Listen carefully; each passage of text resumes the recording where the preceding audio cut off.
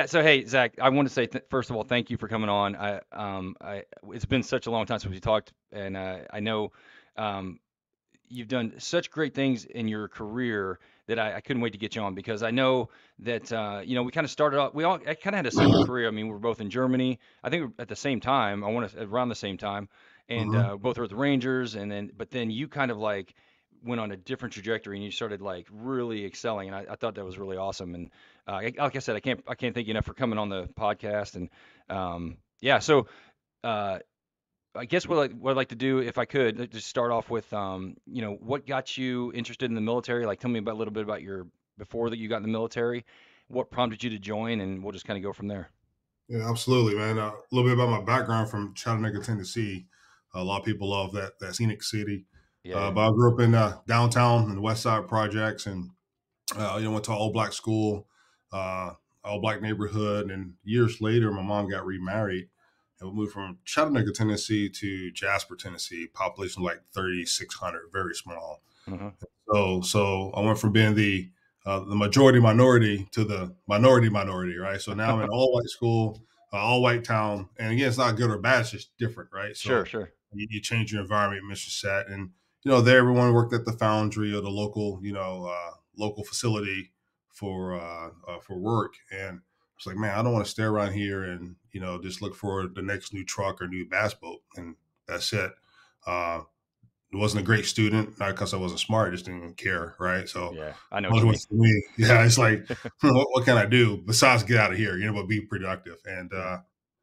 I saw the Marine Corps commercial. I saw a Marine fighting dragons with fire swords. And I knew fire swords didn't exist. I knew dragons did not exist, but looked pretty cool. So I need to Right, go, right. right? So I actually delayed enlisted for the Marine Corps. And then before I signed the paperwork to, fully commit, Fat Air Force Staff Sergeant got a hold of me and told me about this thing called CCT and TACP and PJ, and the rest is history. So Yeah. not by design at all; it's by default. Kind of stumbled into it for sure. So did you when you got did you have a guarantee going into basic, or did you have to like try out when you went to basic, or how'd that work for you? Yeah, so back when we joined, you had to have a regular AFSC because of the washout rate, or probably just the lack of understanding how it worked. So, Yeah, yeah. my job was F-16 crew chief. That's my Okay. guaranteed job in the Air Force. So when I fill out a TAC P, I can go to F-16 crew chief. But luckily, I didn't do that. So, Right, right. yeah, actually, a good friend of ours, Nick DePago, we're in the same basic training class. Oh, no So, kidding. yeah, yeah. How about So that? that's the longest person I've known in the military. Day one, whatever flight I was in, Yeah, yeah. Bigo and I was in the same class, and he served with the Rangers with us as well. So Yeah, small world. yeah. Did you guys go to tech school together as well? Absolutely, yeah, same Oh, same okay. class. Yeah, Oh, no, yeah. that's So cool. basic training, and went off to tech school, and we both went to Germany. Oh, you know, really? yeah. And then from Germany, I went to Bragg. I think he stayed in Germany a little bit longer than we both ended up at the Ranger Battalion, the Ranger Regiment. I was Yeah, at yeah. he's at 375, I think, and I was at Yep. 275. Yeah, he So was at 375 with us. Yep. yeah, yeah. So it's just so he and I we go way back from day one. Nice. So, when you got out of tech school, you said, did you go straight to Germany from there? That was your first assignment, or did you go somewhere first out of tech school?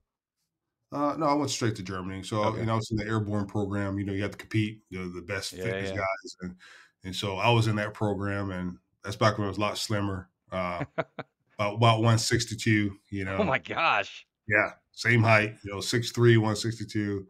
I was Wow. relatively fast. I Yeah, yeah. remember one of my 2 mile runs in tech school was like 11:56 or something like that.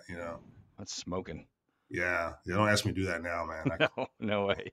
Yeah, Me on too. camera Same. you provided, I couldn't do it, but the airborne program's like, hey, you got to give up your assignment to Germany for a potential airborne slot and potentially go to Fort Bragg. I'm like, Germany airborne. I heard some good things about Germany. I think I'm gonna try this Germany thing out, and I try to do airborne later. Yeah, yeah.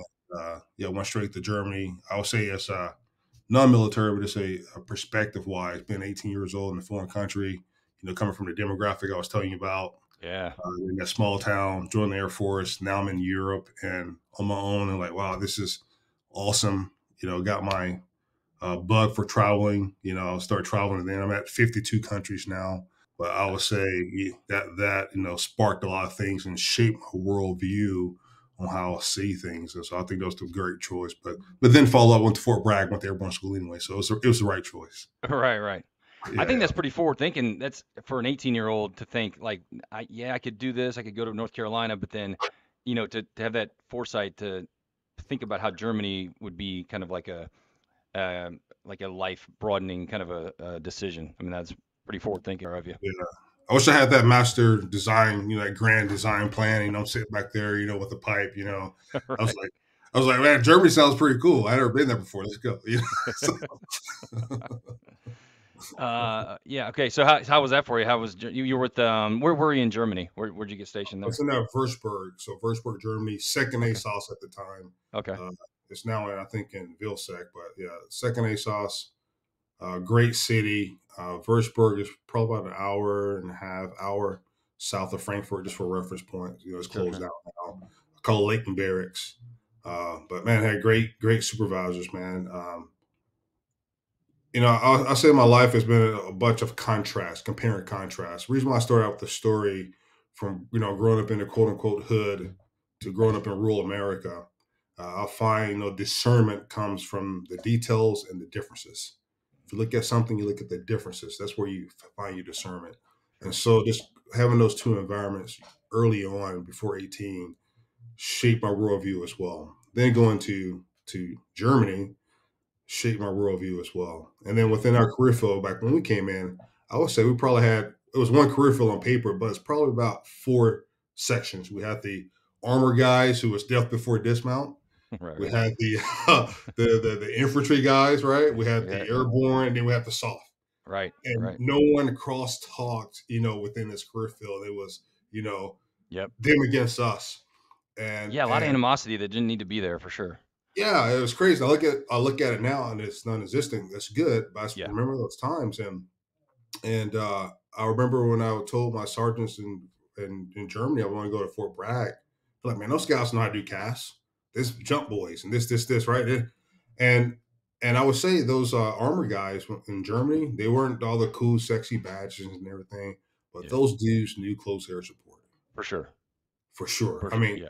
those ins and outs and major combat operations. And Definitely. I think I was a decent Ranger JTAC because of being a good, ROMAD if you back in the day for Right. armor and mechanized infantry. I mean, that was the foundation, right? For sure. But looking at those, the differences is compare and contrast the two. And I remember I think it was Harris when I got on the phone. Was like, "Where you coming from?" I told him. He goes, "Hey, don't be one of those fat armor dudes coming here to the airborne. We do PT here, right?" And blah, And Yeah. it's Yeah. again, it's the whole thing. It's all good, but Yeah. Yeah. I've noticed like throughout my career as I was reflecting after retiring, last month. I said, man, how did I stumble to these things? And I think it's just the contrast and looking at the contrast in life has helped me along the way for sure. For sure. Yeah. Did you? What years were you over there in Germany?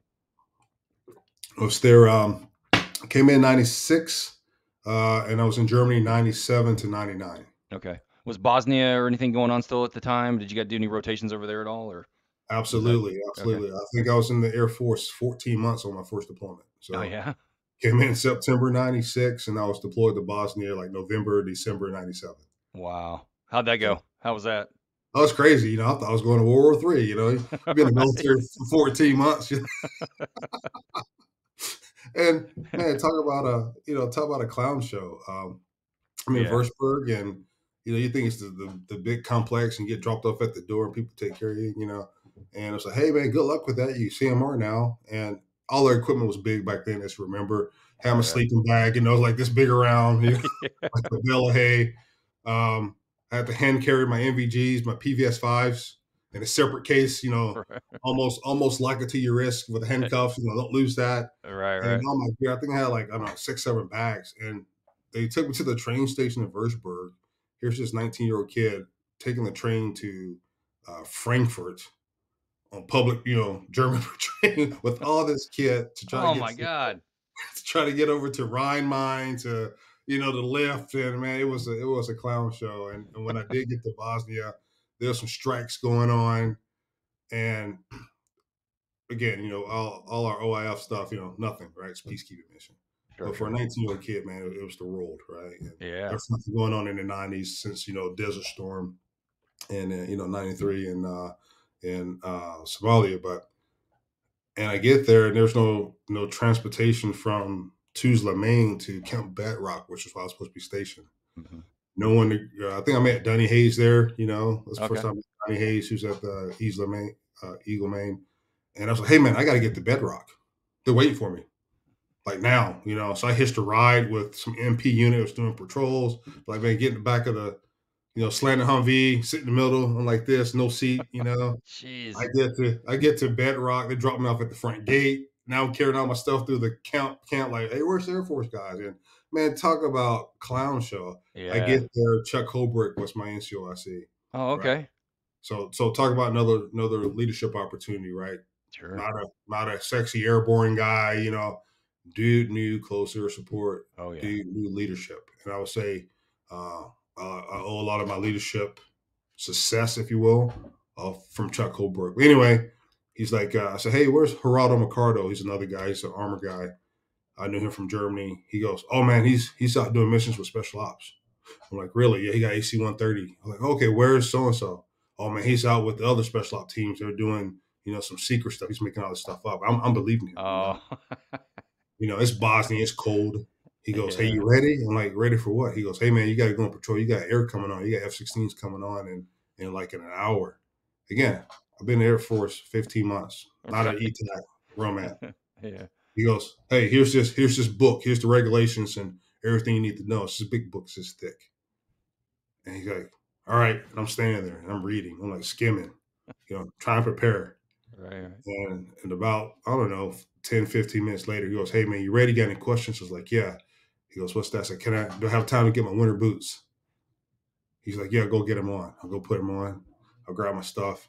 He's like, man, I just want to check and see how you act under pressure, man.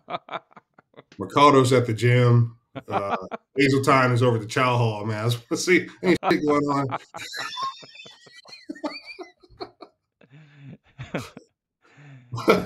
But it's like, hey man, you That just sounds gotta about figure right. it That out. sounds about right. Yeah. So, but that's not too different from what we have to do in OIF.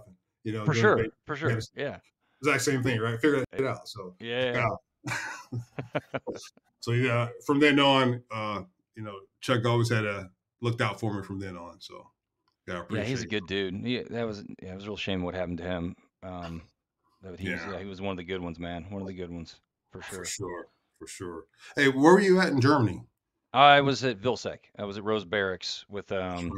we went I went to Bosnia with one quarter Cav like in 95 I want to say 94 95 something like that, but Okay. we didn't really do anything. It was the same with you. It was like peacekeeping and you would travel we did more of like a um we would guard mass grave sites. They were excavating all those bodies and stuff, and we were just kind of like pull security for them in case any Serbs came over to try to stop us from doing it. But it was nothing. I mean, nothing really ever came of it. So, That's with the 2-6 armor for okay, first armor division. okay. Yeah, but that's a good place for a young Roman. All the cast we had, right? Oh yeah, Man, oh my goodness. yeah. And Because we used to go because Vilsec was right close to Grafenwehr, so we'd go right over to Graf, and there'd be like tornadoes that would just come over on the regular and do all kinds of stuff. Yeah. We're Mirage, all yeah, those yeah. things, That's and a good point. Yeah, there was like so many different like foreign aircraft that would you got to control over there. Yeah, it was awesome. again, dating ourselves. So the SITS, cast integrated targeting system. Right. No, I forgot about that. Yeah. Right, right. Like, Yeah. oh man, we got this new thing in our chest. Like, dude, we've been doing that since '95. I know. It was Yeah, this you had big. like that. What was it like that computer, and then you had the radio, and then you had like there was like 3 or 4 components to that thing or something, wasn't it? Or The yeah. PSN 11, the big bulky GPS Oh, right, right, right. with the 800 cables that thick, and you Right. connect to the 113, and Yeah, the yeah. tablet was that thick and this big, and had a big suitcase that went with it, but we're Right, right. doing data, and Yeah, yeah. You had to yeah, like break it out. I mean, you had to like hook all these things together. Yeah, it was it's kind of a mess. yeah, so this doing that, and a lot of guys remember just the 9 line, the 11 line, and the 15 line. That's right. That's right. I forgot Yeah, about that. Yeah, it was three lines, and then we had Wigs 84 and European 79. That's right. Europe was a different thing. I mean, like you said, there was so many different intricacies you had to.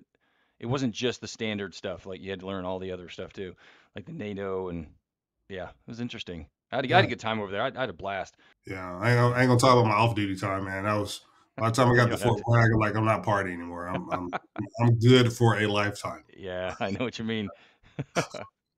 So let's talk about that. So Fort Bragg, I mean, that's like been a lot of guys on here that have gone through Bragg or had some interactions with Bragg, and it's 14th ASOS has always been traditionally like one of the premier units. There's a lot of hard chargers there, a lot of soft guys come out of there. So yeah, tell me about that. Tell me about that experience I mean, that at was the great, man. 14th. As you know, your environment matters, right? Sure. And the 14th ASOS is a prime example. There's no way it's just coincidence that all the great leaders we had in our career field and has also become great leaders within the Air Force. They so happen to be at or go through or has some association with Fort Bragg. It's Sure. not a coincidence. Right. The environment you operate within, whether it's civilian life, kids on the street, no matter what color you are or demographic you are, your environment matters. Mm-hmm. And the 14th ASOS is a prime example of that for good or bad. We had great leaders like when I was there, it was Mark Villela, and then Roger Mm-hmm. Cross and Marty Klukas. I'm like, dude, if you Can can't thrive with those type of leaders, man, I don't know what to tell you. yeah, yeah. Yeah, we had Drew Ford and all Right. those guys, man. And then your peer group, you try to be the best man, but for sure you don't want to be the last man, right? Oh, And for so, sure. and I hate this term because it's overused, but iron sharpens iron. But man, guys were the hustle. I had my first set of roommates were DT and Jeff Mariano, Okay. and so we call it NATO, even though Mexico is not part of NATO. But we had an Italian, a Mexican, and a black guy living together. Right, And right. then I moved over from that, and then Avram Ruiz and Keith Griefer were my roommates. And Ivan Reeves went over to become a pararescue and PJ and, earned the Air Force Cross, Service Cross recipient, all these great things. Yeah, And yeah. yeah, back we're in shape. And I was like, hey, man, if you eat 3 times a day, you got to work out 3 times a day. So we go do VPT at 14th, the Imperial 14th ASOS. Mm-hmm. And when for lunch, we do a run, swim, run. So we run a mile, swim a mile, run a mile. And then the three of us doing calisthenics at nighttime. Nice. Man, talking about being in some great shape. Don't ask me to do Yeah. that now, but You know, those are the good old days for sure. yeah. But man, but the 14 was great. Again, compare and contrast, right? I was thinking about this just came up recently. I said just retired. I was trying to reflect on my career, lessons learned. You want to bring something and through experience. And, we're talking about the 15-9, the 11 line, and the 9 line, and European versus American, compare and contrast. That's where, learn some of the TTPs from. And then going from Armor to Fort Bragg, compare and contrast, right? The discernment is in the differences in the details. And I tell you, man, the 14th was awesome. Had a great crew of guys. But yeah, man, a lot of my schools was there, so now I've been in for 2+ years, almost 3 years, but I'm behind my peer group. I'm an A1C now. These guys been there for 3 years jumping. I'm a 5 jump chump. Like, hey, man, I got some ground to make up. So in 24 months, in less than 24 months, to include a rotation to Kuwait, I got 64, 65 jumps. Nice. I'm not talking about, free fall halo when we're doing Hollywood. It's all nice. We're talking old school static line, 82nd Airborne, mass tac, the whole nine, right? And just to Yeah. play catch up, and from Fort Bragg, I got my JM, went to Jump Master School there at the 82nd Airborne Jump Master School, the Jump Nice. Master School, by the way. Went to Air Assault, Pathfinder, and met a great friend of mine. Man, that's my brother from another mother, Abe Martins. Yep. Yep. He's another guy. Went to a lot of things, but he was the best man at my wedding. Oh, no kidding. I didn't know that. Yeah, Nice. went Yeah, to he was a good JTAC dude. QC together. Oh, Um, cool. went out to Nellis. Went to do the Nellis course. Went to Air Assault School. we both said, man, I don't know about this TACP thing, man. It's nothing going on, He's like, man, let's try it for a Ranger TACP. Okay. So we did that together. Nice. We also said, hey, let's try it for Special Missions Unit on the other side of Fort Bragg, Yeah, yeah. the one that Chuck Norris used to work for. Right, right. And so Abe made all the calls, and we did the first interview and PT test. They went to the second interview and PT test and assessment. We went to the third assessment. We went to the fourth assessment together. Okay. And he and I got our orders for the long walk.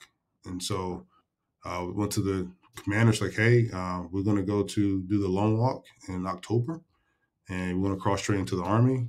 And we just had one thing for the Army, like, hey, can you put in writing, if we don't make it through the training, and because the way it worked is when you leave the Air Force, you go through the long walk. At some point before you're a full up pledged member, Yeah, yeah, yeah. you're vetted, you're not in the Air Force anymore. Right, You're in the Army, right? right. And so it's like, hey, can you put in there at least if we don't make it, we become like 18 series or something, not like 11 bang bang, because I don't want to go down to, Yeah. down to 80 deuce and start doing the hut. Nothing wrong, Right. no offense to those guys, but I didn't want to do that, right? Just not what you're looking for. Yeah, yeah. That's not Not what I'm what you looking for, man. Right. And Yeah. so it's like, yeah, no problem. And then that summer, so we did that and I'm successful, had our orders in hand. I actually still got my orders probably somewhere in that shelf. It's pretty cool. And he went to Ranger School that summer, and I went to Kuwait that summer. Okay. And I worked with the conventional unit, but because of all my assessments, I got to meet guys like Larry Patton Yeah. and Todd Gannon was over there. 14 guy, but I also met him over there in Seas. Sure. Terry Langley, non-soft guy, but great leader, great cast guy. And Yep. this is right after Jason Faley was killed. Okay. At the Udari Range, Yep. right? Yep. And Yeah, it's horrible. yeah, it's horrible. And actually, my rotation, we opened the range back up. Oh, okay. And just a little note, help keep me on track because my brain goes all over the place. But um, we help open the range back up. I have a piece of the Humvee that Tim Cruising and Jason Faley were standing next to. Really. And I have a piece of bomb fragment from that incident. And this right here is bomb fragment from Jason Faley's fatality. I picked this up off the ground back in 2001. I guess now 21 years ago, Yeah. from the range, and so I always kept that with me, for 2 decades. But to remind you about, whether it's trained or not, what we do is real. For But sure. so going through that, and I got back from Kuwait, I think September I don't know, 7th or something like that. Hmm. September 11th. And so, I'm there at Fort Bragg, and at some point the commander said, hey, I know you guys going to do the long walk in October, but do you want to be part of the second wave of guys going to Afghanistan? I'm like, yep.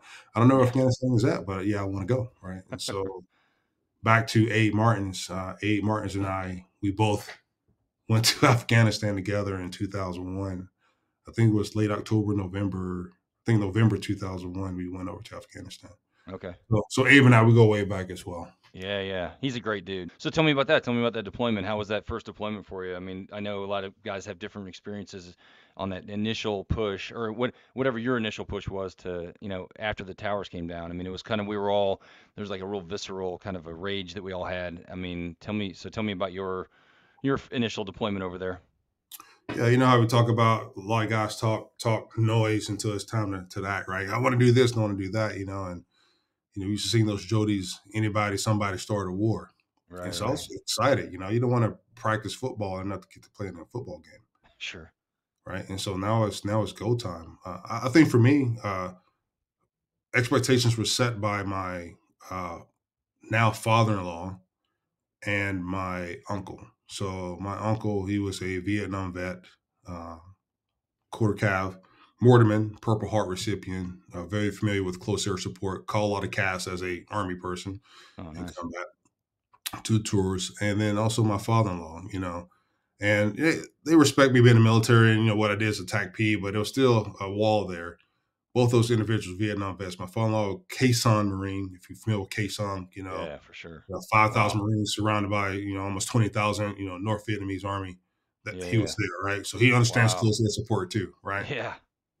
And so when I got the green light to go to Afghanistan, they both independently of each other, called to have a sit down talk with me about combat expectations management. Hey, this is the real deal. So now I've earned the right to listen to them, for them to open up and share, and they share with a whole host of things. But I'll share maybe two things. My uncle told me, goes, the things that keep you up at night and causes nightmares and causes you to lose your mind. It's not the things that you have to do, but the things that you didn't have to, but you chose to anyway. Right? That's not in textbook. No, Yeah. that's experience. Yeah. And my father-in-law talked about the clarity of mind. Don't be upset. If you're upset, either happy that you're taken to the enemy, or you're in fear for your life, whatever the case may be, whatever emotion that clouds your judgment and your clarity of mind. And I always kept that with me, and so I tried to be as clinical as I could the whole time and I found that it did help. Later on, as you and I, we kept going on rotations, rotations, Sure. rotations, Sure. and a testament to that too. I thought I had clarity of mind, but in the back of your mind, you always worry about, is this going to be my time to to get shot, or to get Right. fragged, or catch a roadside bomb or whatever. And I remember one deployment, I can't tell you when, but I remember when it clicked, when it's like, you know what, if I'm dead, I'm dead. People say that, but when you internalize it, it's two different things. And Sure. I remember when it clicked, where I really truly didn't care. I said it many times before. Uh-huh. When it really clicked, wow, talk about clarity of mind. I was so much sharper on the X. For You sure. know what I mean? Oh And yeah. so yeah, I was like, yeah, those dudes was right, but I thought I was good. But when it clicked, where so make a long story short, as far as what you asked me, but that's my first experience. It wasn't actually going there; it's the prep, from veterans, right? Yeah. Real combat veterans. Happened to be my uncle and father-in-law. Um, but so when we got there, man, compare and contrast, right? We had the 113, we had the plugger, we had all Right. Right. these things. And then you get in Yeah. country, here's a 117, never seen it before. Yeah. Here's a Garmin GPS from whatever sports store, here's a Right. Mark 7. So the things that do your job, how you communicate, how you target, and how you find out where you at, and find, fix the enemy. Yep. Those three things, the primary job, new equipment in country. Figure that out. Yeah. That's not usually good. Yeah. You don't Yeah. want to. Yeah. You want to know that stuff before you get there for sure. Yeah. Yeah. So I tie that back into Bosnia, like, hey man, you know, if you wait till last minute, you only got a minute, right? So, but Right. this time I That's didn't right. wait. Hey, whatever time I got is what I got, and you figure this shit out, So, uh, me and 8 Martins, we fly in on a C1, C-17. There's only two of us there. Uh, C-17 land. Some forklift takes some cargo off, and they drive off in the darkness. He and I get out with all our bags. C-17 button up, taxis, and fly away. Then when you use Uzbekistan at whatever o'clock in the morning, it's pitch black dark. There's no terminal, nothing. It's just it's an Nobody old waiting for Soviet you. base. Right? Nobody here to pick you up. No, not at Oh all, my dude. God. I was like, dude, like, what is going on? Like so technically this is my third deployment in 2001. I did Bosnia, Kuwait, but first combat deployment. Sure. And we're walking with all our kit. We go to a little bitty house. I mean, like a 1 bedroom shack type house, sitting way off in the corner. Kind of saw a silhouette, and they had any lights on, just like a silhouette that was less dark than the darkness of the sky. Sure. And we go over there, we open up the door that's in the middle, and this one dude sitting in a chair in the middle of the room with this old, poorly lit, dim light, and he speaks no English, and we speak no Uzbek, and trying to figure out what's going on. And it was just like, what is going on here? It's like a bad movie. And Yeah. we hear some quads and some ATVs, coming up, and we go outside, and finally here's the SF teams with some vehicles come pick us up. So that's me and Abe's experience. But it was a good 30 minutes, like trying to figure out what WFO, what the F. Yeah.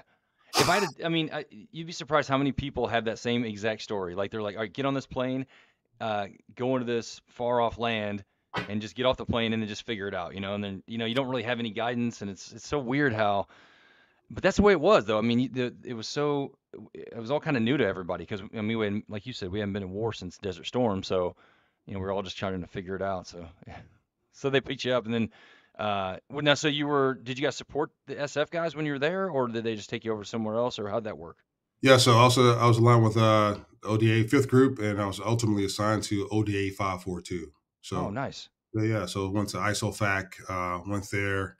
They said, "Hey, you're on this team," and there was already TAC Ps there, before I got there. So Tim Stamey, Oh yeah, Steve Tomont, all those dudes, right? Those names. the Guys have Northern been, Lions legends. yeah, Yeah, yeah, exactly. yeah. So those guys been in country already. I think Buddy Mack, Okay. Max Forrest, those dudes, right? Oh yeah. Yeah, and so they've been at ISOFAC for a while, and so I was assigned to a team, and they said the lottery, that team's ready to go, and then I forget who it was. I got bumped, like, hey, bro, I've been here a couple of weeks, man. You just got here a couple of days ago. I'm taking your team. I'm like, hey, fair enough, man. You know what Yeah, I I mean? mean, yeah. What are you gonna do? Yeah. Yeah. I'm still trying to figure out the radio, man. So yeah. Right. so and so ultimately I went to ODA 542. I got there to say, here's your team. And they're like, man, who the F are you? I'm like, hey, I'm your ETAC. Like, I don't even know ETAC, Air Force dude.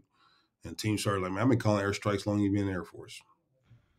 Get out my tent. I Really? like, hey, that may be true, but I'm not leaving the tent, man. I'm your ETAC. I'm signed to you. So I can stand here. You show me a cot, man. Again, I'm 23 years old, I think. Yeah, yeah, We're young, man. Had yeah. staff sergeant on, made staff sergeant first time testing. So not to brag, what I'm trying to say is I had staff sergeant on for like 5 months. Right. And it wasn't like, it's my eighth time testing. I was brand new You're like still with 5 years. right. You're still young, still a new guy, kind of essentially. Yeah. Right. And we got Yeah. these dudes, 18 years deep in SF. And you got this kid showing up, hey, I'm here, hey, I'm from the government, I'm here to help, like, dude, get Yeah. out of here, right? Scram.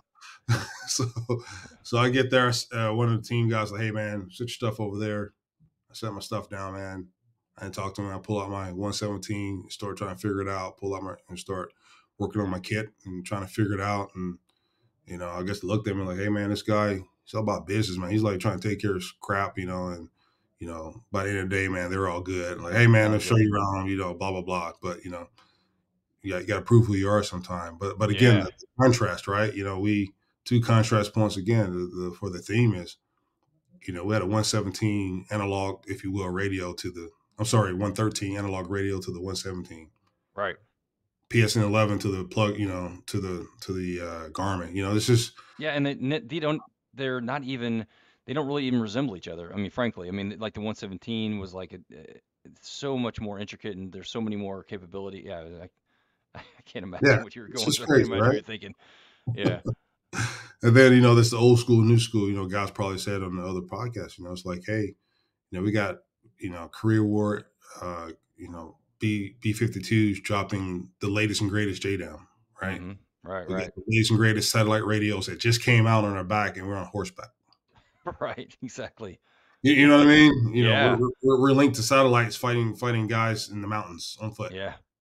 right? So that contrast again, the details of that, and just understanding your skill set, understanding your people. So man, I had the best cross training there. I got to really uh, isolate with the team, and we had cross training. So for 3 days, we did medical live tissue training, from Nice. treks to chest decompressions to from other artery on authorized animals. Then we did Mm-hmm. comm training. I led the close air support training. We did sniper training. We did explosives and charges. So man, talk about a brand new Air Force One Charlie 4. Learned a lot. It was great. Again, Yeah. How lucky, man, to get all that, get exposure to all that stuff. mm-hmm. It was fun. So yeah. That's awesome. And just to summarize, what we did, the Modi did the first overland infill into Afghanistan. Came out, did a proof of concept with that, met up with some special mission units from the British government, and leave it at that. And then Yeah. Yeah. came back to Uzbek, and then we were, I think the first Americans into Oregon E. Oh, okay. Yeah, definitely first team to settle there. And so again, right out of a story, go down to Bagram refit, and we were on, I think, Pavlos, and we had the Toyota pickup trucks from Right. Toyota of Nashville, Right. quad, Right. and all pimped out, total trucks with all the modifications, and Yeah. 2 o'clock in the morning. And I talked to the team sergeant. I say, team sergeant, like, dude, you have to let me ride this 4-wheeler off the back of this helicopter. Like, I would never get the chance to do this again. So Right. here we are in the middle of nowhere, coming in through the mountains at pitch black dark. I got B1, B1's overhead, circling on comms, helicopters going, and they're looking at DZ, make sure things clear. These helos come in, land, and here comes, off the back of the quad, with my radio on my back and Yeah. yeah, man, I thought it was to catch me out, so, and we get off the helicopter and ready for some action, for the Taliban to come out, and Sure. you can find helicopters leave, and it's like pitch black dark, and we met with some OGA people, went to our safe house, and that was it. Hey. I It's hate so that cool. so much when it's like you're ready to rock and then it's just nothing. It's just uneventful. You're like, all right, let's go to bed. And then, Yeah. It's time to go to sleep, please. Oregon E had to be pretty austere at that time. I mean, I can't imagine it being built up at all at that time. It had to No, be the pretty Oregon people sparse. don't know it's not. It was went to some dude's house and like, hey, be someone coming to us and like, hey, man, your house is worth, I don't know, $500,000. I give you 10 mil for it. Be like, so like, I don't need to go through the house. I mean, maybe get some pictures, maybe get my family, but Right. everything else you can He just keep. puts his So hat on and just rolls out. He's like, I'm out of here. exactly. So equivalently, like, hey man, here's some money for your house. And guys Yeah. like grab his family, and like they're gone, right? They're set. So Orguni was not Orguni. Orguni was a house that had Right. a large uh, walled in yard. That's Yeah. that's where ODA 542 set up. And so we were the catalyst for creating a G force, right? So contrast, my Ranger days, been at 275 Alpha Company, and then later BRD, because your RRD guys got reassigned to do some cooler stuff, Right. and so Right. battalions had to pick up and stand up their own reconnaissance. Mm-hmm. And so I was the BRD Battalion Reconnaissance Detachment Right. JTAC ETAC at the time.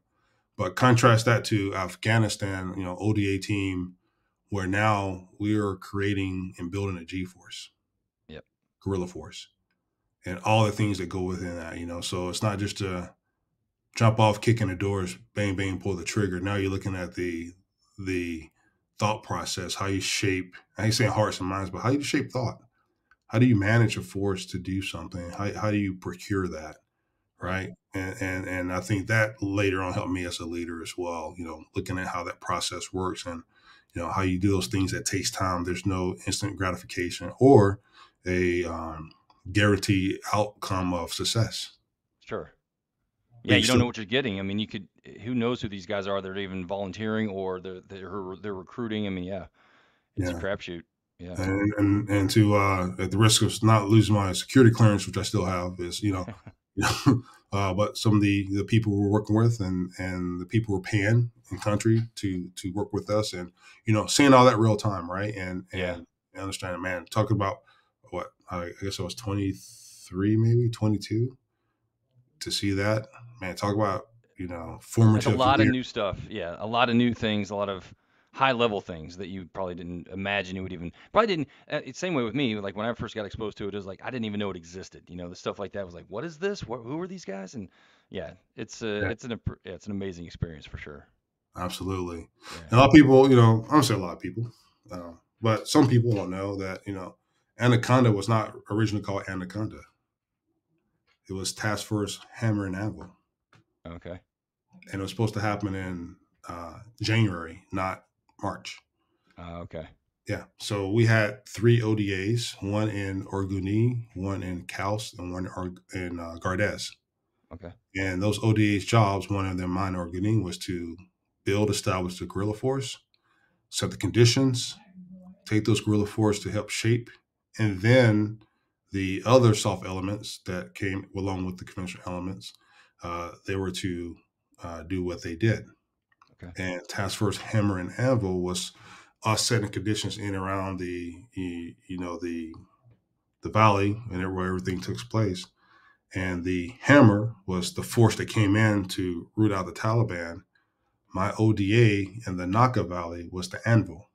Oh, okay. If you look at the demographic, it's supposed to funnel down into this valley and Sure. then open up to the Naka Valley, which is a greater opening. And Yeah, me yeah. and ODA was on the backstop on the ridge line, and we were the hammer. So when you guys came in to crush, we were going to be the anvil for the backstop, and we were going to crush it together. Oh, okay.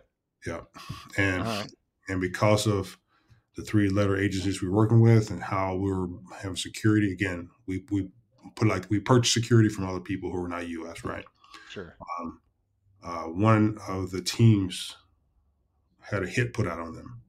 Really? Yeah. So, which was common. All of us are working with the same type individuals, Yeah.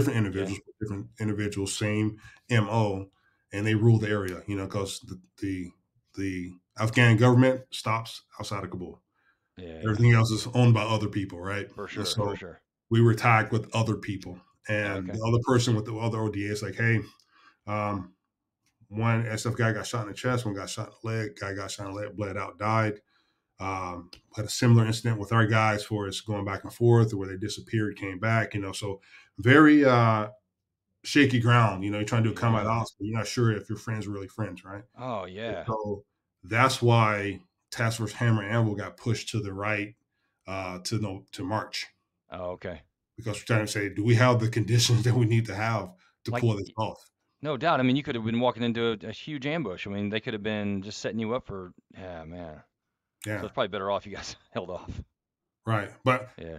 it's not even walk into it. We eat and slept with them, so it was 12-man ODA with some OJ people, and the people force that we lived with. We lived with these people. They were Hmm. 100 strong, easy. Yeah. So we had And you one never American. know, like, it's just tricky because you never know, like, it could just take one or two of those guys to not be with you. They could be, just a plant or some sort of, traitor or something. So, yeah, Or it could that's, be the lead mafia boss, if you will. Uh, it's like, hey, I don't care about loyalty, I care about money, right? So, sure. which Yeah. happened up north, right? So, Oh, for sure. yeah, so he's the warlord. He runs everything. So Right. he can say like this, and all 100 people turn, Yep. Yep. right? So, long of a short, that warlord who authorized the hit, we played along, but he disappeared later on, right? Oh, After okay. Anaconda, right? But those were the conditions. The point is, those are the conditions we operate in. Sure. Was not a fob. Um, it wasn't just on the X to come back. We were living with the G force, right? And Yeah. Yeah. understand that cycle, that mental picture of who's your friend, who's your foe, and then Oh depending man, on it what had to time of be. day. You guys had. Did you guys?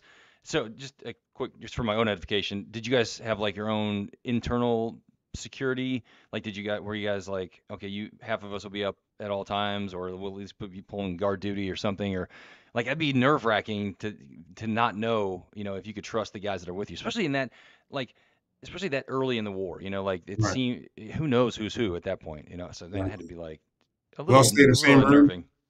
We all stayed in the same room, and we had one American up at all times. I was gonna Monitoring the say, yeah. radio's always up, and actually one night, after the other ODA, they got ambushed. Very similar thing happened. The warlord and all his men, they left, just disappeared, Wow. and then things happened. So Yeah, yeah, yeah. there was a disagreement on our side a week or two later. And I'm sleeping, and one of the guys like, Zach, get up, man, get up. I'm like, what's up, man? We need aircraft right now. So I'm getting on the horn, as I'm requesting CAS, I'm asking why, Right, right. execute first, ask why later. Yeah, yeah. Uh, and oh, by the way, there was no 1972 and talk to the ASOC, right? There was no ASOC. I've requested close air support assets like probably 5, 6 different ways, Yeah, whatever British or US thing was flying overhead, or whatever, through the B team, through the SF, I mean, it was the Wild Wild West. There was sure. very limited infrastructure, if anything. But Yep, anyway, like, what's going on? It's like, hey, man, the warlord who slept in the same compound with us. When I say compound, it's a house sure. with the wall in, so it's not a big place. He's Right. gone out of his room. And the 60 Yeah. dudes that stay here the whole time and in and around the area, they're gone. It's 2 Oh o'clock. my God. Oh man. Right. Yeah. So the whole team's up, man. We're on the rooftop, uh, make a long story shorter, had B1s overhead, did some show force, at Mach whatever. Yeah. And, Sonic Boom rattled the town a couple of times, say, hey, man, and actually we had agreement, I'll talk to the teams like, hey, man, like, how far are we going? And the team and the OGA guys like, hey, man, we're not gonna be strung up and all this other bullshit. Like, we're gonna go out blaze of glory. So, like, all right. And so I talked to the aircraft. I said, hey, man, all of us here on agreement. When it comes to it, you will drop inside the compound, like everything you got. So we get to the point where we're hand to hand, level this place. I mean, and Yeah. it's that real, So at 22 years old, like, dude, like, all right, man, this is how we roll. So, Man. yeah, and it's funny too. I forgot the guy's name, man. His team happened to come through at the same time. So we had two JTACs, and our team Oh starts yeah. like, all right, we want one JTAC on this part of the roof. We want one JTAC on this part of the roof. We're like, dude, it's not a 240, man. It's not a, Right. it's not a secondary fire position. We're Yeah. better for working together, right? Yeah. Yeah. I got to know what he's doing so I don't do the same thing or step on him or what. Yeah, we compliment each other. No, like, damn, he's our team sergeant. Like, damn, bro, I know you're Yeah. old school team sergeant, man, but And let us you don't handle know this. close air department. It's not Yeah. a it's not a Mark 19, man, where you need to spread us out. Right. Yeah, sectors of fire and stuff. Yeah. But man, it did So some whatever short happened? Like, what was the deal? Why'd they bug out like that? Like, what were they uh doing? yeah, conflict of not get too much details, but weren't happy about what was going on. Oh, And okay. maybe conversations and stuff like that, and maybe some other interest. Came back the next day along with people in the town of Orguny. They knew the Americans was within this building right outside of town. We had Yeah. a line of, I don't know, 75 people, and they're there to bring us whatever they thought they shouldn't have had. So I ran B1s at Mach whatever, Sonic, Boom at 2 o'clock in the morning. I mean, I know they're coming, and it's still Yeah. you feel like, whoa, man, Oh yeah. So, they woke up in the night, wow, hey man, this rifle that I had, I probably shouldn't have this, or Yeah. whatever this mortar. Oh, I got 3 grenades, So guys were like, it's like, coming to, You scared the contraband out of them. yeah, like coming to church, man, and like, hey, I want to repent, and so we had a lot of people like, I don't know what this is, but maybe I shouldn't have it. I want to give it to you. Make sure that you don't, make me disappear. So, nah, Right. Right. it's all good, man. So it's like a lot of, lessons learned, it's just, Sure. wow. Like, yeah, it's crazy. It's crazy. Man, I remember, you know, Task Force Hammer and Anvil that became Anaconda, we're looking at the plan with the OJ guys. And I was like, man, like, dude, this is complicated. And I'm still a young guy. And he's like, Yeah. man, this plan was built by professionals. I was like, yeah, so was the Titanic, but Noah's Ark was pretty simple and it worked. Yes. and and I'm not laughing at our plan went the way it did, but Anaconda went the way it did, right? Yeah. Yeah. Right. Yeah, I was like, dude, Yeah. this is a complicated plan, And then everyone's too cool for school, but just to I want to say wrap up Afghanistan, but not to make this podcast a 4-hour podcast that no one listened to, but we finally got in place, and you see who's who in the zoo when certain things happen.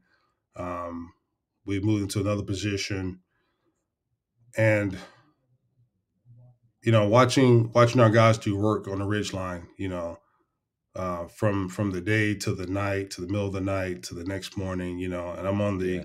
I have front row tickets, man. I didn't drop anything during Anaconda because obviously the plan didn't work and they didn't funnel through to my valley. But man, I'm Mm. watching, B-52s dropping what I call tit tacs. You see them glistening off the sun, and I'm like, Oh dude, yeah. somebody's getting jacked up. And into the night where the ridge line silhouette is highlighted because of the explosions on the back end, right? Like, Wow. man, guys putting in work and hearing one side it comes from the aircraft, but I couldn't hear the JTAC, our Type B comms, Right. because of the ridge line. Just seeing that, and from they call me the goat, not the greatest of all times, but actually like the animal goat. Sure. um, so we're doing our special reconnaissance, and we're climbing these mountaintops. Base camp is like 8,800, 8,500. We're climbing to 10.2, 10.8, to freezing our ass off. Yeah. And so two SF guys and me will go up and we get compromised. What you gotta do? Wow. Come down, find another peak. Yeah. Well, Yeah. the next peak is not the same two SF guys, two fresh ones. hey, your Oh, turn. yeah, yeah. But hey, who's going again? Right. So, after the third or fourth summer, like, dude, man, you're a goat. Like, good thing I'm in shape, but and That's I the will light. say this. Yeah. Somebody, I was just talking to somebody else about that. Like the life of JTAC is like you don't have the luxury of sitting out a mission. Like they can rotate in and out, but you're the only guy there that has that kind of that power, that capability. So yeah, you got to go. And the Yeah. Rangers was jealous. You do platoon plus hit. Yeah. And so, you got guys who are missing out, every third or fourth mission they get to go on. But, we get to go on every mission. And, guys are Right. jealous. Like, damn, man, you get to go on everything. Like, yeah, Yeah. it's good and bad. I Yeah. was, I would say this, talk about discernment. So, one of the people who found out who was in Iraq later, I was tasked to do SR and say, hey, he's going to be at this location within your valley. Once the things line up, you clear it to call airstrike. And so for 3 days, we did pattern our life. So I'm at 10,600 feet, looking at this, see the kids watching or playing games. About 12, 15 kids. See the women, probably about 4 or 5 of them, doing their washing, the daily chores, all that. For about 3 or 4 days. And finally, the vehicles that they said was going to come with the number of fighting age men, um, everything matched. Like, this is the dude, right? Yeah. So I got aircraft overhead, and they're looking at the target, and it's like, hey, man.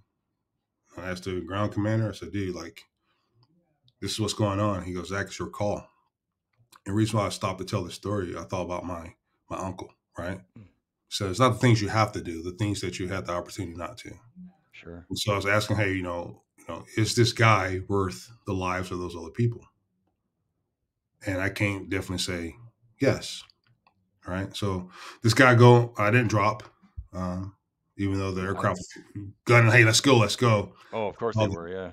Yeah, I called the mission off. I didn't drop. So some people may say, oh man, you're weak, whatever. Don't think so. But, uh, this guy, I don't think so. No, I mean that's your job as a JTAC to make that discernment, to limit collateral damage. I mean, we can't just go out there and just wholesale kill, civilian, have civilian casualties like that. I think you made it. That's a perfectly fine decision for sure. Yeah, right, man. right. You know how it is in the beginning of the war, man. It's the first war we had since forever. So guys trying to get their bona fides, right? Sure, Trying to get sure. down.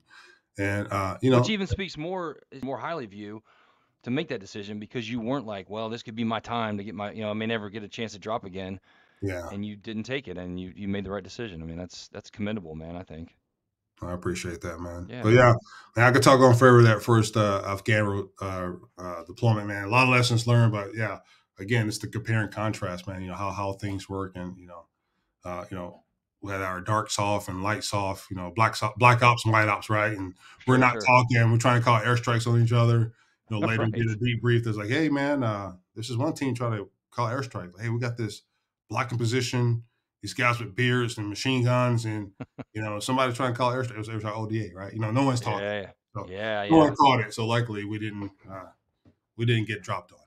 Yeah, that was a touchy subject or situation in the very beginning because there was like you said, the calm wasn't there, and there were just people everywhere just doing everything, and it was kind of a little loose. But yeah, we're lucky we didn't suffer some more fratricide than we did for sure. Absolutely, Yeah. absolutely. So that's really awesome that you got to go to an ODA out of the 82nd, not just another, not just with an 82nd unit. Not that that would have been a bad thing, but like it's pretty cool that you got to, that they needed that many. Because we talked about this before too. Like there's so many ODAs out there that didn't have ETACs at the time, and like it was TACP's really got a great opportunity to kind of fill those empty positions. I thought that was really awesome. Yeah, luck and timing, man.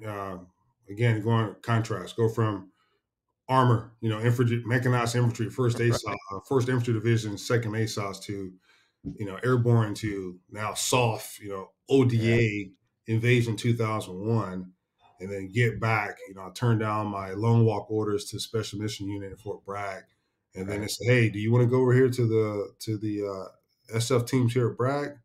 But you remember you tried out for Ranger TACP, and you can go there too. Like, let me try something different. So then I PCS'd in 2002 after getting back from Afghanistan invasion, and PCS to Fort Lewis to Okay.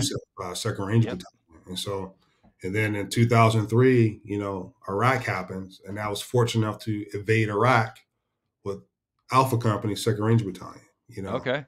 And Right on. I'll save that. I'll save that story for another podcast, man. Because yeah, we'll be talking for another hour and a half on that one. Okay. All right. Is it a long one? Is that why you don't want It's to? long, man. It's, a lot of lessons learned. I just want to do a service. If we have time, another time, do it. Do it Sure. justice about the lessons learned versus just glossing over it. But Okay. yeah, going into 275, and we thought we had Saddam in one location before we had ground forces, deep in, and was able to, call airstrikes with some A-10s and on Special Republican Guard, and go into the city, and we're gonna do a highlight teaser trailer for next time. But All you know, right. Right. hey, remember we're all together at a certain location, and we're gonna jump into Saddam International until we found out that 3 of the 10 C-17s were gonna be shot down before green light. Like, Uh, I want a mustard stain, but not that bad, right? yeah. Right. Right. It's like who's gonna get shot down? Yeah. Is it that Yeah. important? Right. Yeah. And so, and then, we all went there to Saddam International, and then we started running our ops out of there. So, but yeah, we saved that story for another time. Okay. All right. So then, so you were 275. So what if since we're skipping over 275? I mean, do you have anything else you want to talk about as far as like when you went to the Rangers, that experience there? Like, how did that shape you on to go to other things? Like in your Everything career. from a tactician to a leader. I was there from 02 to 08, 07, 08 at Okay. 275. So, I invaded Iraq 2003. The next year, I went back to Afghanistan. Uh, I was with Pat Tillman when he was killed, Arizona Oh, Cardinals okay. right player. He was Alpha Company. Wow. So I served with him for almost 2 years before he was killed No in kidding. April. Yeah. I'll send you a picture. He and I doing the invasion of Iraq Yeah. in 2003. But I was with him that morning. When things happened. It was on the border of Pak and Afghan, and some things going down. Again, I'll say that those stories for the Ranger days because a lot of them. But I was joking with him. So, hey man, it should have been an ETAC. You can fly back on a helicopter and get ready for the next mission, not to drive back. And so I was with I think it was second platoon. We flew back to refit, and I think first platoon had to drive back, and it's one private lane, man. And he was like, "Man, Sergeant Zach, I'm going to quit the army." I said, "Why?" It sucks. Like, hey, man, no one's shooting at us. You good to go. We got hot chow. We're all right. And that morning I said that, and I was messing with Pat. And then, a few hours later, we got a call that everything was going on. I flew back out to the site. Everything was over when I got there. Yeah. But I was with the platoon sergeant, Sergeant Godick.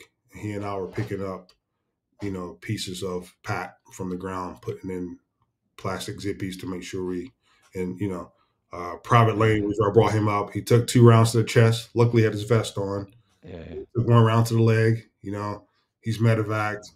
Lieutenant Utlau, who was a PL, great young lieutenant. He caught around and went through the back of his from right to left lat underneath the body armor, but did not pierce his chest cavity. Oh, thank God. Talk about lucky, but Yeah. No doubt. yeah, just a flesh wound, right? I mean, I stomped my toe. I'm about to pass out, but have a flesh wound go through and through. Yeah. We're calling him lucky, but yeah, he probably didn't feel very lucky. Yeah, and ate an AK-47 round. He took a AK-47 round in the mouth, knocked his teeth out, went through his lips, but it went What? this way, right? Holy crap. Right. So again, like Rangers another time, but Yeah. uh, went back to Afghanistan with the Rangers again. Then in 05, went to Iraq with the Rangers.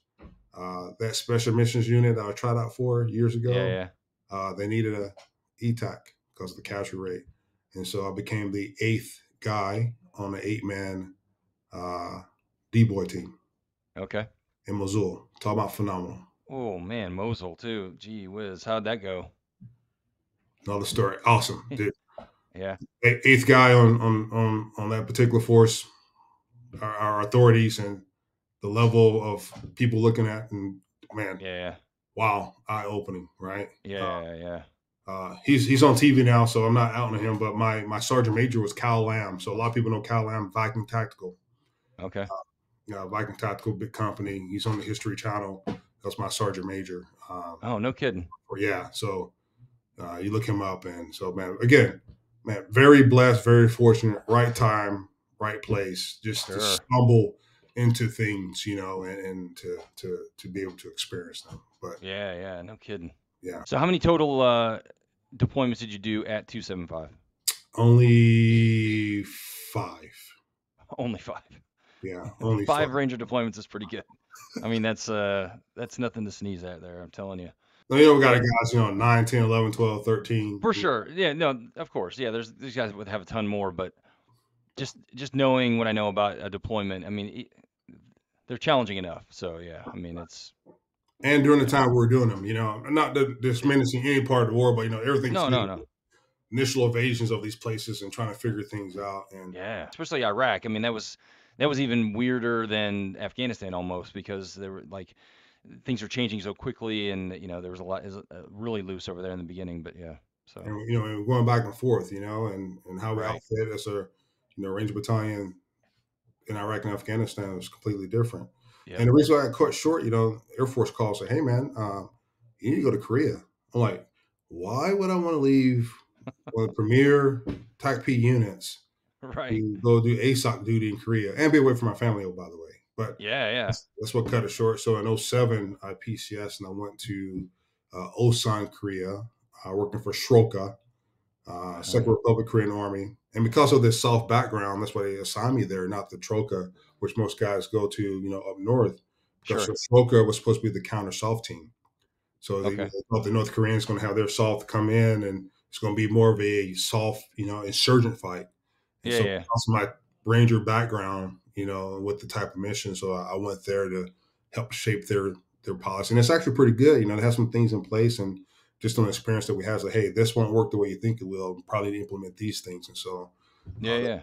there's foundational, and me being able to become a leader and provide that again, that contrast, conventional forces and what they think of how things are. And the combat, it had guys in combat, but a different combat role. We're doing 60, 70 missions in 120 days. Yeah, yeah. Direct action combat missions. So a lot of experience for us. So we brought that back to the conventional units. That was good. So, Yeah, that's a good so, choice. I mean, that was a no-brainer really to put you over there. right. Um, then you did a year over there? Yeah, a year over there, Yeah. and I did a little bit of time at Fifth ASOS as a flight leader for a few months. Then went to Korea. Okay. Yep. And then so I go to Korea. I went to Heidelberg, Germany. Again, first 2 years in Germany. Now I'm married. So I'm like, man, I had a blast the first 2 years to the point. Decade later, like, oh, man, should I go back to Germany? You know what I mean? So, Yeah, but yeah. that's how awesome the first time was. But no, I'll leave that story there. But All right. but no, Heidelberg, Germany, Fifth Corps was the so high echelons, this big management piece. But there's not that many Halo jump masters in Europe. Right, right. And when you start building partnership capacity for Europe and also some of African countries, to jump out of a U.S. aircraft, you need a U.S. jump master. Yep, And so yep. a lot of their soft teams, they need to do military free fall. There's only 2 U.S. free fall jump masters in the country. It was me and a PJ. And so Nice. we get called to the TACP Fourth ASOG, as you will, USAFE or U.S. Army in Europe call up, hey, can you go to Romania for a week and do free fall operations? Like, I think I can. Can you go to Israel? Can you go? I mean, yeah. Oh Can you go man, to these? that's Can you go to these awesome. places? Like, I think I could sacrifice for a nation. Yeah, I think so. So I ended up with I think 8 foreign wings. I think I got the Canadian and Israelis from the Rangers, but I got Romanian, German, Italy, Portuguese, some others when I was Nice. in Europe. But yeah, it's just a good time, man. Clone airstrikes and again providing that soft perspective we had to now Fifth Corps major combat operations. Again, that compare and contrast, right? Sure. Me bringing in a different element, but then also me understanding a different element, people teaching me, and those things was pretty successful. Ended up spending 5 years in Heidelberg, Germany, traveled to Botswana, again, doing partnership capacity, building a That's JTAC awesome. program. And, so man, talk about, a great assignment those 5 years. Oh yeah. Yeah, that's awesome. And when I heard, I know the only guy, because I know most of us who went to Germany, there was like no jump assignment over there. But I think and you and I want to say Rick Weingartner were like the only guys I ever heard of that went over there and actually jumped in Germany, which was, and I was like, I was so jealous when I heard you were over there doing that.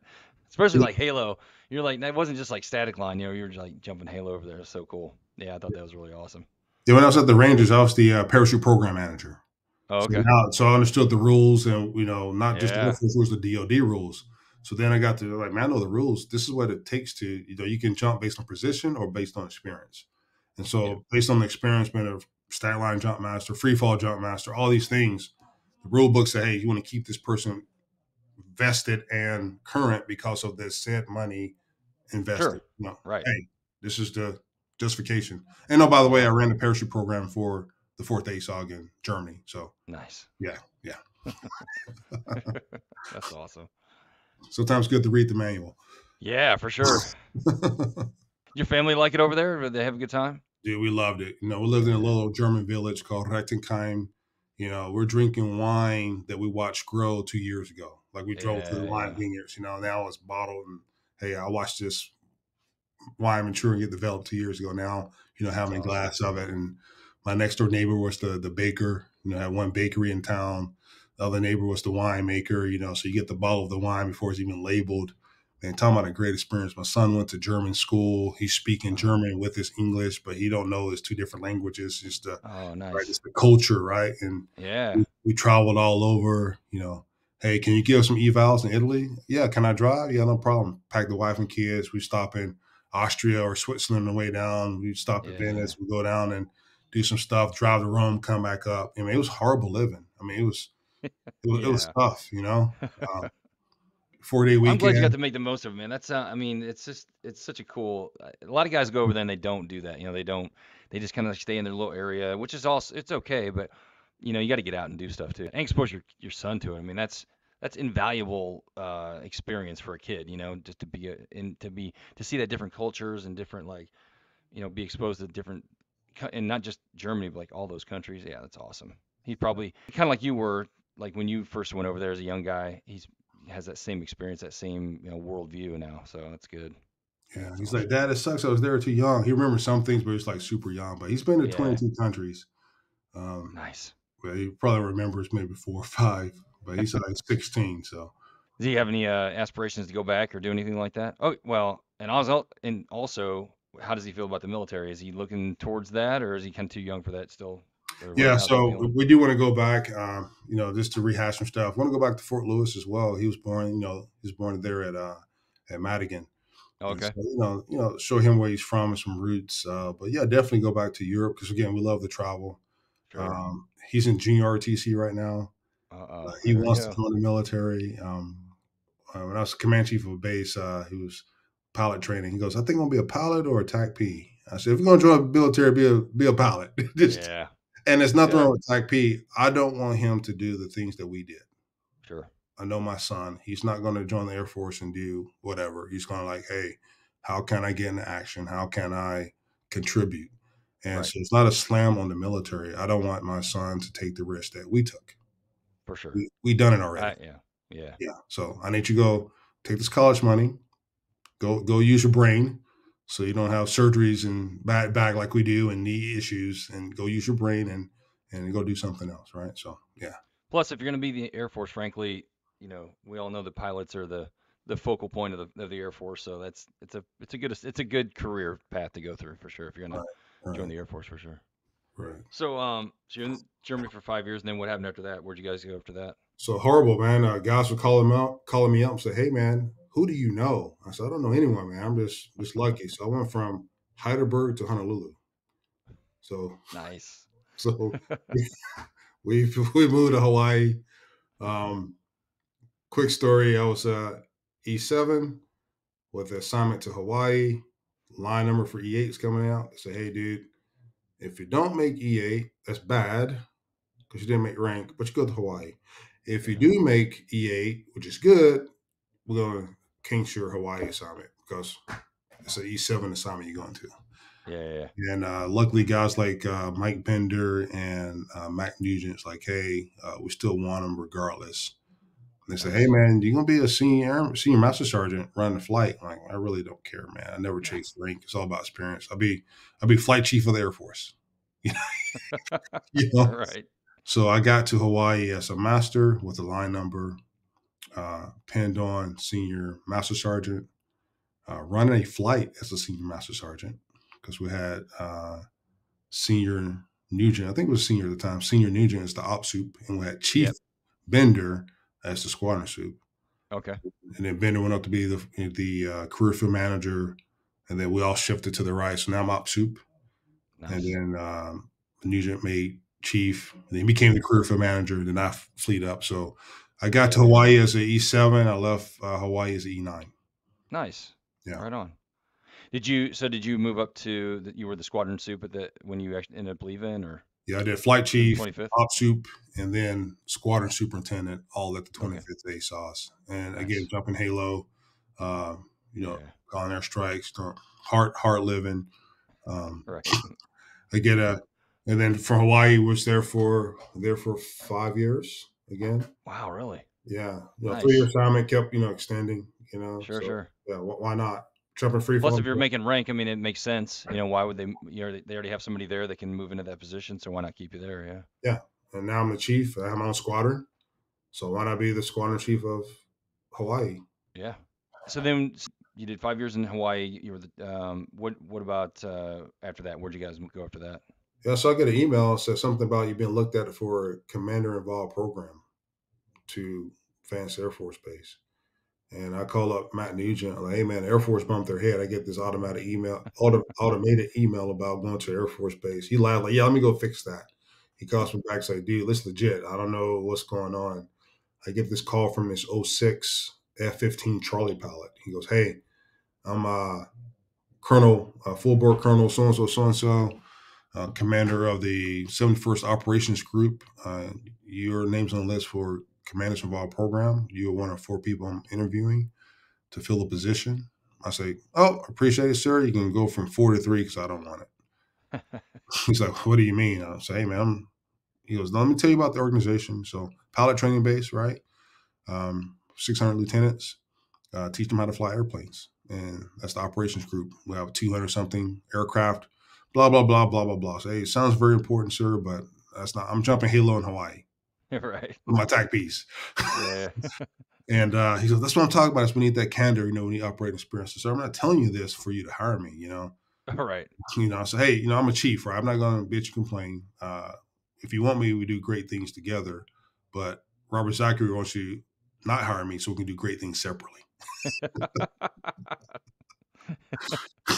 He's like, all right, I got some more interviews. I get back with you. And about a week and a half later, man, I get an email again, automated. Congratulations, you've been assigned to Vance Air Force Base. I was like, you got to be kidding me. Dude, this sounds like Lindsay when he got interviewed to be a command chief. I mean, he did the same thing. He was like, "Nah, I'm not interested. I don't want to do it." And I'm telling you, it's the caliber of guys like you and Kenny that these people want. I mean, they don't want these cookie cutter like, knuckleheads. They want these hard charging leaders, these combat hardened frankly badasses that, they want that difference in their squadron. They don't, or their group or their wing or whatever. They don't want some, I don't know, they want to change. They want guys like you to come in there and shake it up and give them that TAC P combat veteran, kind of mentality. Yeah, I mean, it's like there's nothing there's nothing you could have done probably to turn this guy off. The more you tried to get out of it, he wanted you even more after that, I'm sure. Yeah, I think so. And he's Yeah, like, "Hey, man, I'm a F-15 Charlie guy. He's air to air, so I can't yeah, spell bomb.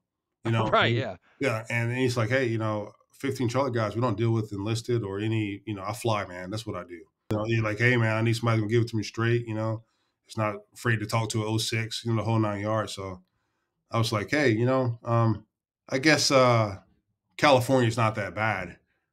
It's like, no, no, no, no, no. That's Vandenberg in California. It's like, where's Vance? He's like, Oklahoma. Oh, okay. Well, I guess Oklahoma City is not that bad. No, no, no, no. We're in a place called Enid. It's on the Kansas Oklahoma border. Like it kept getting worse. So yeah. uh, I got there 3 months early, set up things for the family, flew the family in around January. So the family left Hawaii probably 80 something degrees. When we landed in Oklahoma, it's probably like 7 degrees on the ground. Oh man, My wife's looking at me like, you just spoiled her for 10 years, and now you're like, now yeah, we're in Oklahoma. yeah, I'm about to get a trit. But back to again, compare and contrast, man. There's a lot of good people in the Air Force that needs leadership, right? Sure. Those airmen, whatever career field they're in, they're just like us when we're young. We just happen to be Yeah. TACP, but we need guidance and all that. And so it was refreshing to just us be us, right? Yeah. And they're like, "Oh man, you're so great, the greatest leader." Like, no, I got a whole career field of people just like me, right? Yeah. But it's the culture that we grew up in, right? And so For it's sure. refreshing to those guys. And from there, I did 2 years, and then I was selected to be the command chief for Laughlin Air Force Base in Texas. Nice.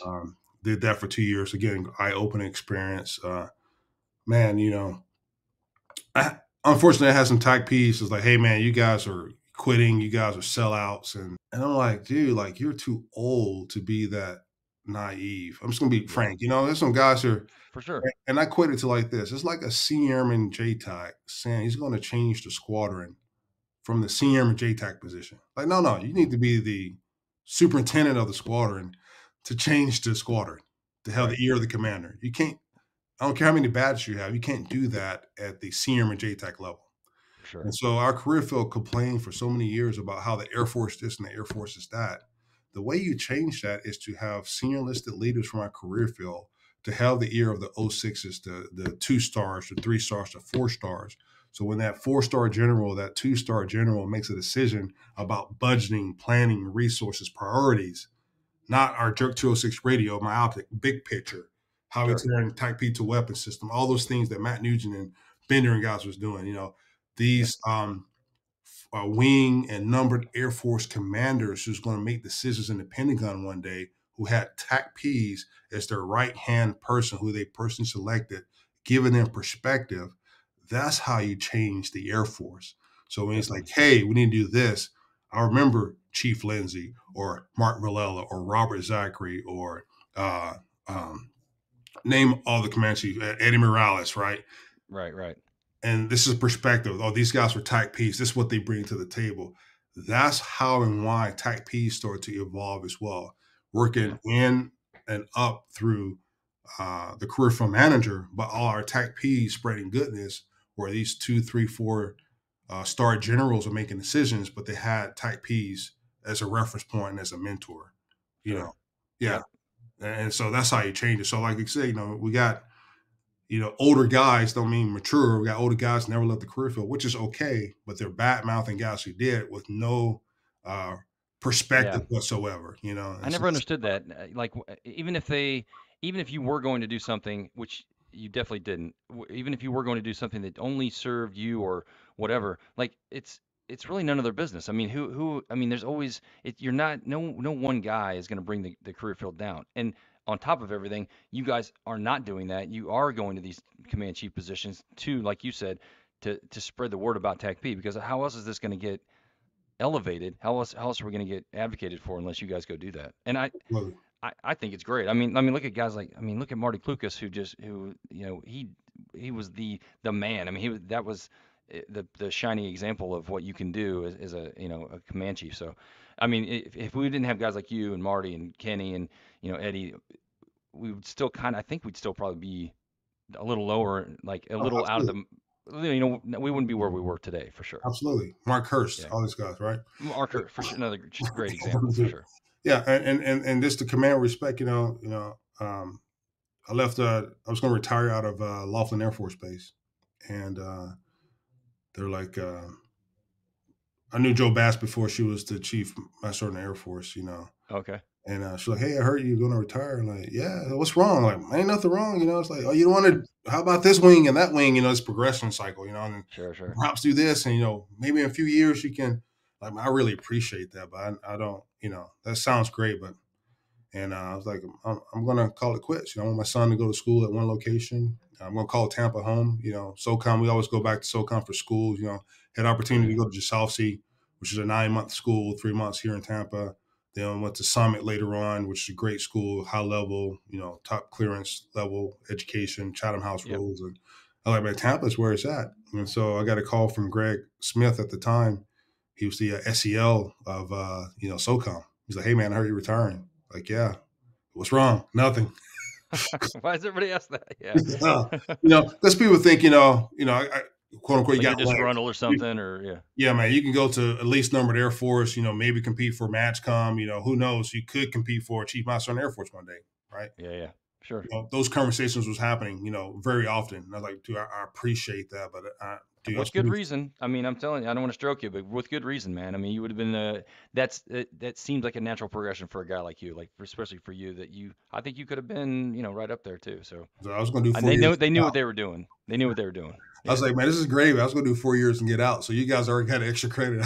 Yeah. But long and short, man, he goes, hey, how about don't get out and move to Tampa? How about PCS to Tampa? I have some special projects I want you to do here at SOCOM. I think you're a perfect fit for it for all these reasons. And give me 2.5 years. I said, all right, Greg, I gave you a year and a half. Uh-huh. I said, I gave you 2 years, but the last 6 months I got our. He goes, all right, deal. And so again, another eye-opening event working at the combatant command level, right? Oh, for sure. Right. SOCOM is it's a functional. So we have the world. So we're Yeah. both, it's functional, the whole world, but is geographical because it's the whole world, and so Yep. everything that goes with SOCOM, from our, nuclear influence to and human domain to we touch everything, right? Right, right. The most lethal unit on the planet, right? And get to see that from behind the curtains with all the clearances, Oh man. right? You know what I'm saying? I can't imagine the things you were exposed to at that level. I mean, this is crazy. So I was like, man, this is again, man, right place, right time. I stumbled into all these positions Right. but it was great. But back to what I was going to say, about what TACPs bring to the fight. So you have General Clark, 4-star general of SOCOM, the most lethal organization in the world. Mm-hmm. He's walking down the hall, and I have the balls or the stupidity to say, "How you doing, Jump Master?" Not 4-star General Clark, sir. Sure, sure. Hunt 1-2. Because I noticed at the Master Blaster Wings, you know how we operate, man. We Yeah, like those titles. We earned that, right? He was a for jump sure. master before he was a 4-star. Definitely, yeah. And he has all his entourage with him. So, he's not walking solo. He got the person with the briefcase and this other person, people. It's like, how you Yeah. doing, jump master? And he stopped, he smiled. He goes, how you doing, chief? Huh. TAC P 275. Where's your office? Dude, we had a 20-minute impromptu conversation, right? Nice. So talk about representation, Yeah. right? To not have either balls or stupidity to call him jump master, but Either hey, way. either way, like, hey, TAC P, I know what TAC P's bringing to the table because he grew up in the Ranger Regiment Yep. as a young officer. Right, right. So that TAC P, what we represent as career field, meant something. But then he saw that we did that as TAC Ps at the Ranger Battalion. He knows the value that we bring to the battlefield, and it wasn't Right. some guy in the rear end gear. We were on the X, and so Right. that respect, right? 4-star general, but he respects that. And Yeah. so those are the conversations where now I have a door to him, Admiral Shermansky, who was the deputy commander, so 3-star equivalent admiral, Navy SEAL Mm-hmm. type. Hey, Zach, anytime, come here. Let's talk about whatever. That's not Zach coming. That's a Air Force TAC P talking to a Navy SEAL 3-star who stood up all the cool guy programs is on the East Coast, right? Right, right. That's the exposure. Yeah. You tell me what you need, right? That's why TAC Ps need to leave the career field to have these conversations, For And now sure. Admiral Green, who's the 3-star um, um, deputy commander, who was the chief of staff. Another good story. I'm sitting in staff meeting with all the generals, 2, 3 are listed in there because my programs that I'm running, and I'm looking at this 2-star. He's looking at me like this guy looks familiar, and then I said, "Sir," he goes, "Huh." He was a captain in 275 and I was staff sergeant. Really? Now he's the chief of staff of SOCOM, 2-star. right? Jeez. Don't tell me that TACP is not, making headway within the command, For but you can't sure. do that. You can't do that from the third ASOG. You got Right, to leave right. the career field. You know what I mean? So Yeah, just refreshing those guys' memory of TACPs. Seeing a guy like you walking through the hallway, they're like, "Oh yeah, that's right." And then it refreshes that. It keeps it fresh in their head that way when they're thinking about ops or they're thinking about whatever it is, money or the TACP will be in their cross check when they're doing that stuff. Yeah, absolutely. that's awesome. So then you did two. You gave him 2 years or a year and a half without Yeah, give processing or two stuff. years, So and I you just got out retired. recently too, right? Yeah, I retired on 24th February. That's right. Sorry I couldn't make it, man. It's hard to get out of here and get anywhere, but congratulations on that. I mean, it's well deserved. I mean, you definitely have done your time and you've given a lot to the military and the career field. So, man, congratulations on that. That's awesome. Man, I love every minute of it. It wasn't like it was a Yeah. chore. You know what I'm saying? We were having Yeah, a right. blast trying to figure it out, man. Not stumble over myself. Yeah, no doubt. So I kind of want to touch on a couple things before we get off here. We were going to talk about we have been talking about leadership all the way through. We kind of been, you've kind of been giving us some guidance, but do you have anything that you, as a chief, as a command chief, as somebody who's been at the highest levels of the military, can impart to anybody who's listening, or any words of wisdom other than what you've already passed on? Do you have like any nuggets that people can use to, you know, maybe further their career more than they would have if they hadn't? Absolutely. And I was saying before, opinions are like buttholes. Everybody got one. So Sure, sure. look, Some are better than others, though. of course I have words of wisdom. Let me pontificate. But no, several things. But I always tell guys, hey man, I go into organizations and hey, how can I become a command chief? How can I, get to that level? And first I tell them, don't aspire to that. Just be great where you at and progress through. But the goal shouldn't be this, this position, right? Season where you're at. But they ask, what's the secret to having a great career? And they don't expect this answer, but I think it's true. I say, who you marry and who you have kids with are the most important decisions you will make for your military or any other profession. Yeah, Because when you're having a sucky day and do you need to give extra at the job, are you thinking about, hey, I have a support system at home or I'm going to catch hell when I go home? right. When you're on the X doing the mission, is the family dynamics breaking down and the kids, what, and where's mama at and what's she spending? Or do you have that clarity of mind to focus on the mission? Everything's good. So I tell guys and gals, who you marry and who you have kids with is the most important decision of your professional career. And hopefully that's the same person. Yeah, right. Yeah. Yeah, And optimally. Yeah, yeah, and no, nothing's perfect. I'm not saying try to be perfect, or if you have a divorce or what, that's not the case. There's something wrong with you. You sure. ask me the question. They ask me the question. What's the most important advice I can tell? I said that is the most important advice. Who you marry and who you have kids with. That's the most important decision of your military career, as far Yeah. as setting the foundation and that. But um, That's great advice. I mean, the last thing you need is distractions or I never really thought about it like that. Like that's a good way to put it. Like you want somebody who's got your back. You already have the stress of the job and maybe combat or whatever, but so you don't need extra stress at home. You need to come into a friendly place and kind of decompress as opposed to coming into another battle at the house. That's well said. For sure. Yeah. And I also say, don't let your experience be your crutch. We have guys who they have experience, but they're still closed minded. And what I mean by that, we talk about guys go to Germany, never left the base camp, go to the PX and back into the to dorms and say, Europe sucks. And so now Right. they're using their non-experience of being in Europe and never experienced Europe to shape their worldview on everything else. And they're using that as the gospel. Hey, I have the experience of this. So we see this a lot in the media. We see this a lot, with our politicians. We see this a lot with our military leaders within our type Bs where, they had the opportunity and been in places to do things to gain an experience, but for whatever reason, they were there, but they weren't present. Yeah. Comments like command chief, was telling the airmen they moved in, but they haven't moved in. Go walk around the dorms, quality of life, and you see the airmen, they're there and present, but there's nothing on the walls. They got a bed, whatever. They're there physically, but they haven't moved in. Hmm. They're somewhere else. They're back home, which they were there, or they're waiting for the next assignment. And when you're Right. not present, that's a problem. What's going on with you? But you have the other airmen, and they decorate it. It's all good to go. They're there, but they're also there.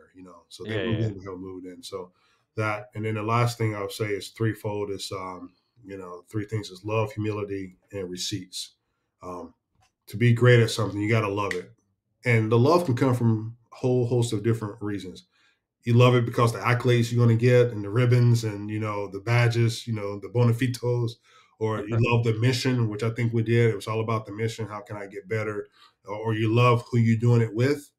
The guys at the 14th ASOS, guys at the Rangers, or why are you doing the mission? But somewhere in that equation, you have to have love Hmm. to go from being okay to to be awesome. Again, in my humble opinion, Sure. and then I said the humility. It's not thinking less of yourself; it's thinking less about yourself, right? Yeah. And that humility will allow you to self criticism. We have a lot of people who. And let's talk about our career field and our social media pages where it's all my optic and you know this side can do no wrong and this side is always right, and Yeah. that's blind and it's ignorant and it's very immature in your thought process. But the Hmm. humility, once you have that, hey, let me check my dominant logic. Let me check my beliefs, Yeah. right? So you have your external beliefs and you have your internal convictions. Where do Hmm. those come from? So humility allow you to be open to something, and you may not change, but at least you looked at it, you analyzed, and say, hey, uh, I see what you're saying, but I disagree. That's All right. okay. But if you don't never get to that point, I don't think you can be a great leader without having humility as a leader. Sure. Um, and the last thing it says receipts, man. What's your body of work? Guys talk all the game. You see people on social media, hey, follow my 12-step leadership guide book and all that. Like, well, you never led before. You know, Yeah. the people confuse being polished or being popular for being irreverent, to what you're talking about, Hmm. being polished with professionalism, being polished for being a professional, where are your Right. receipts, right? What's your Yeah, yeah. body of work? Have you earned my time and my ear? So your body of work, what's your experience? Academics too, training versus education. Yep. Yeah, we got a lot of badges, but what's your thought process? Because Halo School and Ranger School and Pathfinder School is cool, but when you at the level where you're making critical decisions, it's not your training that's going to get you through, it's your education. How do you have critical thought and think through these things? So, for us advice, as we go through the cool guy schools and we start tackling these hard positions at the combatant command level, at the command chief level, it's not about the bona fides in your chest. What's your thought process and how do you compartmentalize, analyze, and come to new conclusions based on the data that you receive? So these skills don't happen overnight. It takes time to develop. And then lastly, your mental, this comes for body work, your mental elasticity, right? How can you stretch? You're myopic. I mean, you're going to stay there and you get the same conclusions, but how can you stretch mentally to look at things? So I can go on about leadership, because we talk about what's next is I have a leadership company. I hate using that word leadership company because everyone has a leadership company, Sure. but but focus on strategic thinking and operational problem solving, right? Okay. We're going to organizational design, organizational development, ethics, all these things. But how do we think strategically and how do we problem solve for the operation? And Okay. so we have business and frameworks, and based on my undergrad as a international relations, all the military schools with JSOC, JSOW, Summit, those things, high level, uh, Chatham House rules, and then my Hmm. master's studies with strategic leadership. And then some other courses I'll be able to attend, as a command chief from, University of North Carolina, Chapel Hill. Got to Yeah. attend some MIT courses or a MIT course while here at SOCOM. So again, uh, Nice. how do we transfer the cool guy trigger pull to the thought process? Because this is not a war of attrition. This is a war of cognition. Right. Russia and China, war of cognition. Yeah. Um, and I believe our country can be defeated without pulling the trigger if our population is not educated and cognitive of what's going on. So, For uh, sure. yeah. So, yeah, I'll leave it at that, man. So, I'll so talk. what's the name? What's the name of your company? So, Primer Development Group. I got my hat on here, selfless Okay. plug here, because I'm unemployed. I turned down jobs to leave my company, so I'm going to plug my company. But yeah, Primer Development Group. The website is PrimerPrimerdG.com. Okay. Yeah, yeah. Awesome. Well, Zach, I can't thank you enough for doing this, man. That was a great wrap up. I don't have anything to add. That was perfect. And I definitely want to hear about, I'll have to have you on again to tell me about all that 275 stuff. I'm sure that's a couple hours of material there. ten But percent yeah, man, right on 10% is true. right. No, but man, I'm really impressed with you. I always have been, and just the things you've done and where you ended up was just phenomenal. I mean, to end up at SOCOM and that kind of level is really cool. I'm really happy for you, and congratulations on the retirement. And yeah, thanks again for coming on. I can't thank you enough. Hey, thanks for asking me, but also as large, thanks for doing this for the career field. You know what I'm saying? Oh yeah, And like I said, man, JD Welshman is one of those names. There's certain names out there when you hear like, yeah, that's a good dude, right? And I or appreciate it. or also, Yeah, where's the receipts, right? right. The guys Yeah, who talk the talk, you have to walk the walk. Hey, man, JD, oh yeah, I know JD over 375, right? So, man, it's good catching up with you after all these you years too. and too long. And thanks for doing this, brother. Love you, man. Yeah. All right, man. Love you too. I'll reach back out to you for another one in the future. Sure, man. All right, brother. If you're willing, I don't. Of I know course, you're a of busy course. dude. Yeah, yeah, yeah. I think me talking a lot. There's no, there's no problem with that. Oh no, yeah, that was perfect. This is awesome. I can't thank you enough. All right, brother. Hey, take care of All yourself, right, man. all right, man.